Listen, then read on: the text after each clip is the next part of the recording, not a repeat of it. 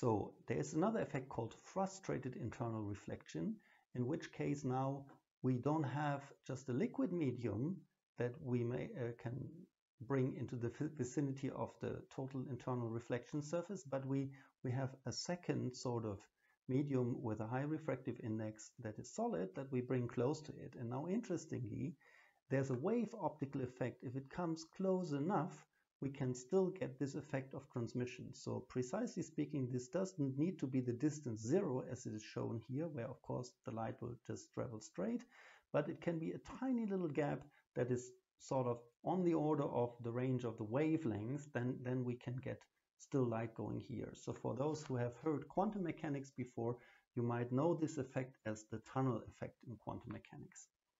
And in optics, we speak of what is called the evanescent wave, which sort of forms as a bound optical wave, if you want, to the surface, and it probes a little bit the space outside here, and if there's something else there, it can then go into that medium and a part of it can go through. So we will demonstrate this with the next experiments, but to make it big enough for you to see this effect, we actually do it with microwaves rather than with optical waves. So this is total internal reflection with frustration based on microwaves.